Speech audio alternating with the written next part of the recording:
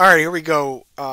Mostly got my voice back, and perfect timing because I just got the Signal SDR Pro, and I wanted to do a quick video because I had been messing around with the repository you see up that I have on the screen here. It's from the same individual that put together the Osmo network in the box scripts that basically created a GSM network and did some things like auto messaging and calling of phones. I always thought it was the coolest thing. Obviously, do what you need to do to keep your signals contained. Not advocating anything with this video more than experimenting. So make sure you got stuff in some kind of Faraday cage or whatever. But what I'm going to do is I'm going to show that the Signal SDR, yeah, I think I'm saying that wrong. Yeah, the Signal SDR Pro by SignalLens, which SignalLens and HackerWarehouse both generously sent over this way. So this is just kind of boom, out of the box, experimenting with it. Not really rehearsed any of this other than to quickly try the Osmo network in Docker container the other day, but this will be the first time live here trying it with the Signal SDR. This is DragonOS that's in the background here.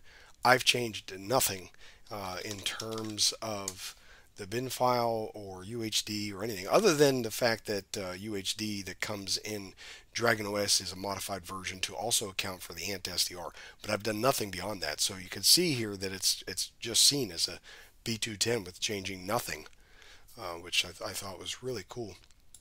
And so what we're going to need to do is we're going to grab this repository, and I already have Docker. Let me think. I already have Docker up and running on this install of DragonOS because I was running a TAC server. So we should have everything that we need. If you're running on a stock DragonOS, you're going to have to install what you need for Docker and Docker Compose. But let me think. So kind of cool thing here, like again, I don't have to change the bin file or anything like that. We're going to look at the config file real quick here because we need to make a change for the B210. So if we look in configs and use your favorite editor, I'm going to leave everything default here, the short name, long name, GSM 900 should be fine. And then we see we can get down to the device type, so I'm going to change that to UHD.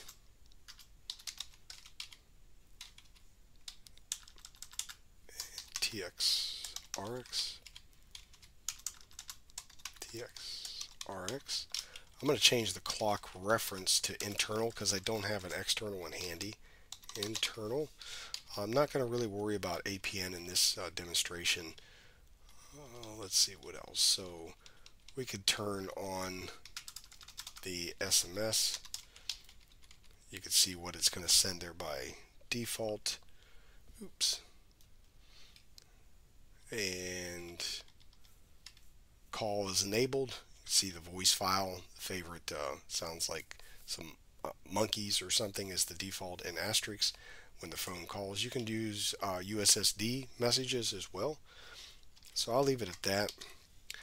The other thing is I'll try, which I had not tried before, is these helper scripts. We'll take a look at that real quick. But I just want to show you how easy this is to get up and running. You may remember I did a lot of videos about Osmo-Com network in the box, and so all the components were installed.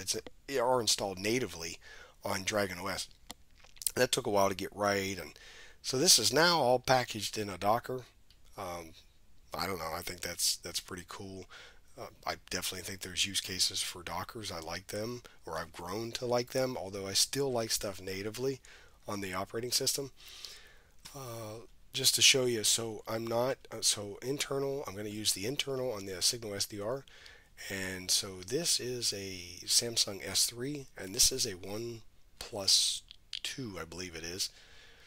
And we're going to see if we can get a connection with both of these. So really all we need to do is, and I've set up my Docker where it doesn't need sudo. So Docker compose up. This box, of course, has internet. And while that's kind of setting up, just point out that this is SCR-CPY, is a program that you can install in Linux that allows you to um, screen share basically over a wired connection of Android. So the phones are elsewhere um, along with the SDR, and so it allows me to remotely do what I need to do. We'll let this finish, but the goal here is I'll just show you like, hey, we'll get this connected and we can see how stable this is, and the phones can connect. They should both receive automatic calls and text messages. Uh, I'll try some of the scripts and we'll see what else I can do, but again, I've not really messed with this much yet. It's something I want to get into. Another thing I'll point out is this is all being recorded on a, of all things, of a War Dragon that is Rust Desk connected to another PC that I have sitting remotely, well, off to the side here inside this setup I've got. That's what you see the speed, and I just was trying to see how good the stream is when I'm doing Rust Desk. This should be about finished.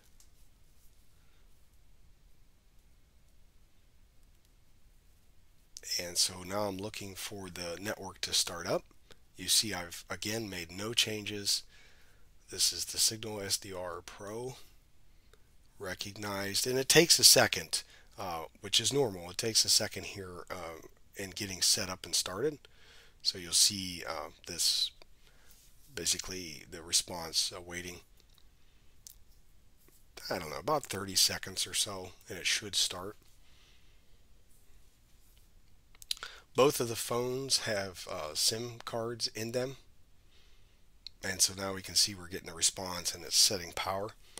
So what we're going to do is we're going to turn off the airplane mode on each. It might get a little busy here with phones being called and such, but we'll give it a second here. I see one. This one's already connecting.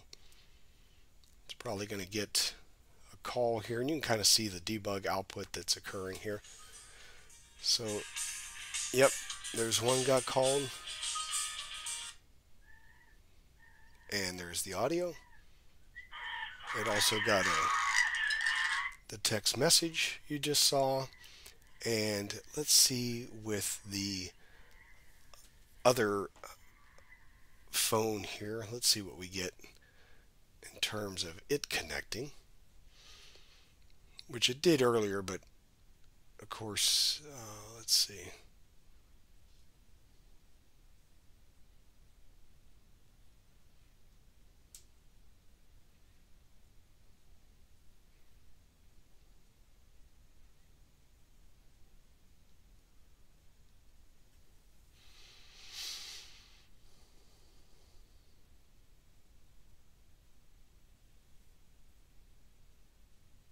Oh, okay, there we go. Let's see.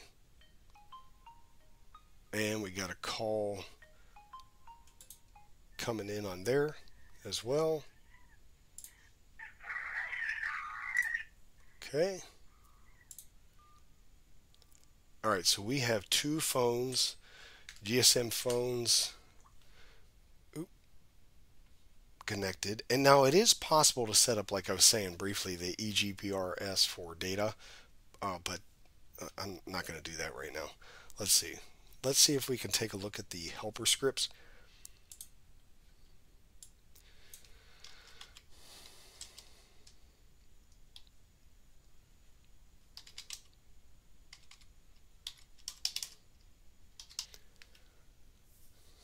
All right, so I cut out a good portion. I'm just coming back to say a successful test with the Signal Pro SDR and two phones connecting, receiving calls, texts. I was briefly going to show messing around with the scripts in here that allow you to monitor the subscribers and show the IMSIs and all that stuff, but I really don't want to go through blurring everything out. So I will play with this more and just get a better understanding of calls phone to phone, and then of course kind of progress on to um, LTE and 5G and things like that. But I've always liked the Osmo network in the box scripts, so it's good to see that the author developer of that is back with some new applications, and what better timing to link it up with the SDR from SignalLens, as well as the Hacker Warehouse. So thank you to SignalLens and Hacker Warehouse for making this possible. And yeah, I just wanted to put this together real quick and just enjoy the weekend. All right, thanks.